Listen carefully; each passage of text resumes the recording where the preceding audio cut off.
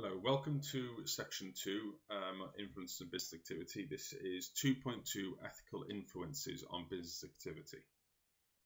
Our learning objective today is what is meant by business ethics, what types of ethical issues impact business activity, why and how there can be a conflict between ethics and profits, and then we're going to look at the advantages and disadvantages of adopting ethical policies for businesses and stakeholders. These are the key terms that you need to get your head around, and on your sheet make sure you fill in those definitions for the key terms. So to begin with, let's establish what business ethics are. Okay, essentially it's a business doing what is morally right. Okay, now some activities that businesses engage in could be legal. Okay, so in certain countries there might be no rules on child labour. Okay, so that might be legal, but is it ethically right or morally right to engage in those kind of activities? Okay, it might be okay for you to engage in a certain type of advertising, like saying that cigarettes is good for you, but is that morally right for you to engage in doing?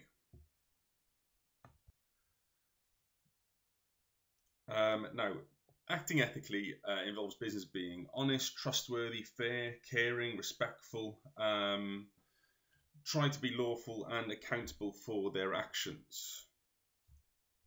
Acting ethically is also quite good for business and can be regarded as a good marketing tool for businesses.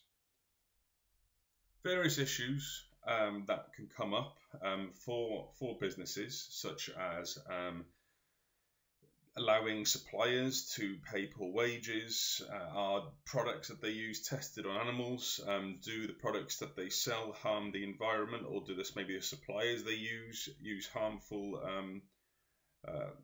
practices. This slide outlines what I touched on before, that there are sort of various range of business activities. So if we look at the far right, we look at illegal activities. Now there's some things, particularly in the UK, that is illegal, such as using child labour or paying below the minimum wage, and that would be regarded as illegal. But then there are some, if we look in the middle, there are some legal activities. Okay, so maybe selling foods high in fat and sugar, maybe paying managers high salaries and the sort of lower down employees very low wages. Now, this would be regarded as legal, but is it morally correct? Okay. So, if you were watching this video, you potentially pause this and do question 1 and 2, and then carry on with the video.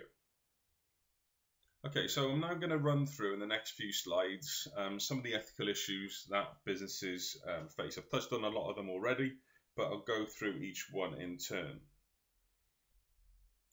Now, first one I'm going to look at is whether marketing is truthful, maybe sort of when products might be marketed to children and things like that. So there's plenty of ethical issues that come up when considering advertising your products. And I've got a few examples on the next slide. So if you ever have a look at these, all these sort of marketing activities could be regarded as legal, but is it morally correct to do so? Okay, so if we look at the 2 cigarette examples, the Viceroys and the Camels, okay, your dentist recommend Viceroys, that is not truthful. And the same here, more doctors smoke Camels than any other cigarette. Okay, and then there are sort of things, marketing examples that we maybe regarded as sexist. So Yorkie, it's not for girls. The Reebok example of cheating your girlfriend, not on your workout. Is that a sort of a morally correct way to conduct your marketing? Okay, vitamin water, maybe is good for you, but is it really going to keep away the flu? Particularly thinking about where we're at now with COVID, is advertising like that sort of helping? Is it morally correct? And then you've got things like Happy Meals, which is essentially packaging an unhealthy meal for children and sort of making it out to be sort of a positive thing. Okay. There are many issues that come up when dealing with suppliers, particularly when you're a big company. Okay. Because you're a big company, you can often take advantage of smaller companies. So a good example of this would be supermarkets and dairy farmers. So often supermarkets are the only people that will buy the milk from dairy farmers. So what they might do is they're going to pay them a very low price for their milk. They're going to delay payments because they know that they are the only ones buying the milk. So they are in a position of power. And is it really morally right and ethically right for you to abuse that position of power? Okay. There are often many issues when you're a big company, you're using a lot of different suppliers in your supply chains. If you imagine Nike, okay, they don't make their goods at each stage of production. They'll often subcontract that out to different businesses, okay. So maybe those businesses do engage in child labour or paying low wages, and that brings sort of potential sort of marketing problems for companies like Nike, because they're not engaging in these activities but are engaging with businesses that do that. Okay.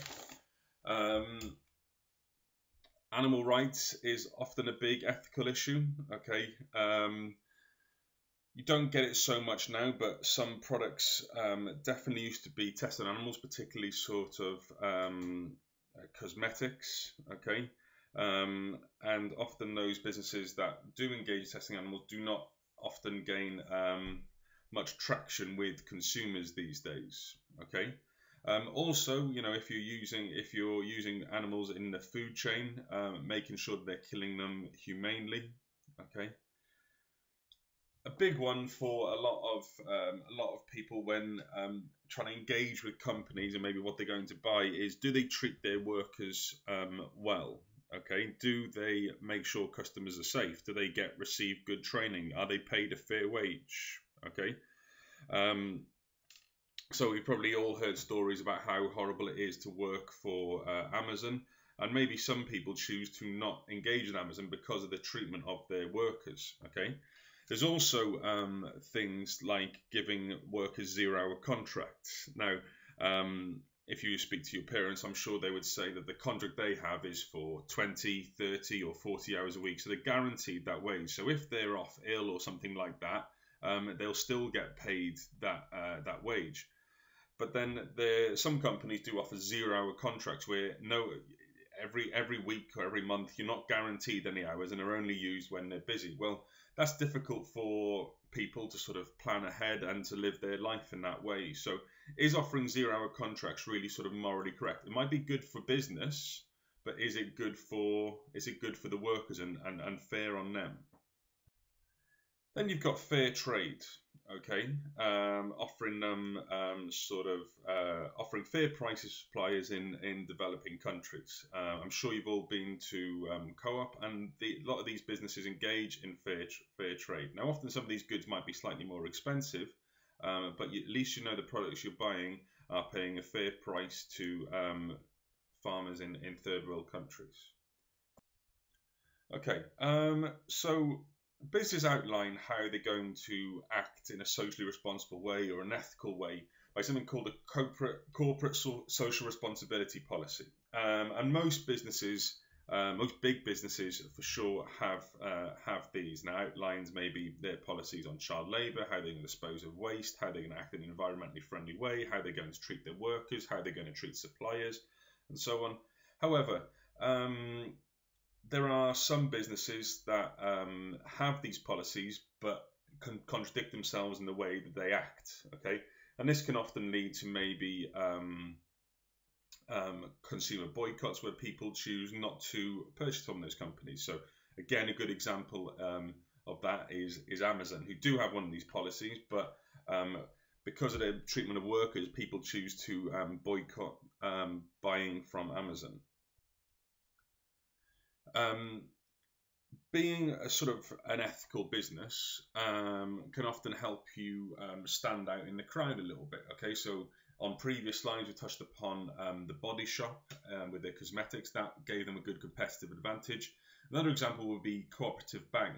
And many other banks, they use the money to maybe invest in maybe unethical unethical businesses because it means they're going to have a good quality return and maybe give you much higher interest. But cooperative bank invests its money in ethical causes and so on, and that can often attract people to bank with cooperative bank as opposed to other banks.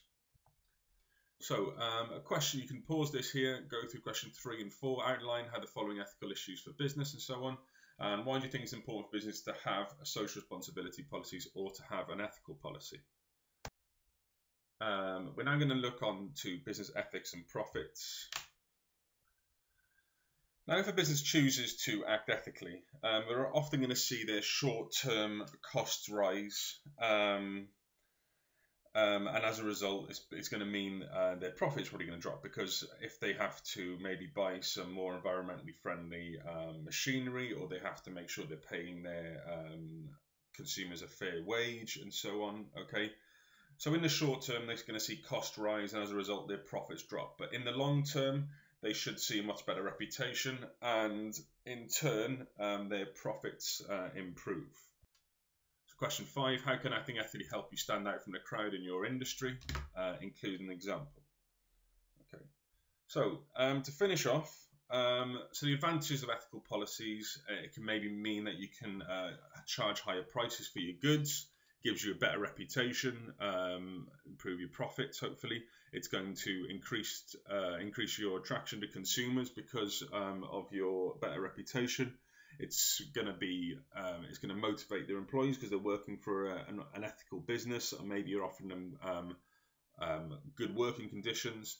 And it means you've sort of really vetted out your suppliers, and you've got good quality ethical suppliers also. However, it can lead to higher costs, particularly in the short term, okay? And if you say that you're going to act ethically in your corporate social responsibility policies, and you don't do what you've said you're going to do, you can lead to consumer boycotts. This slide outlines it in a mind map, if that's how you prefer to look at it. Okay. So to finish off, okay, questions 6, 7, and 8, advantages, disadvantages, and then number 8, it's more about your own idea whether you think acting ethically is a good thing or not. You could do 6, 7, and 8 as a sort of a finishing off essay questions if you wanted to get into that mindset. Okay, thank you very much.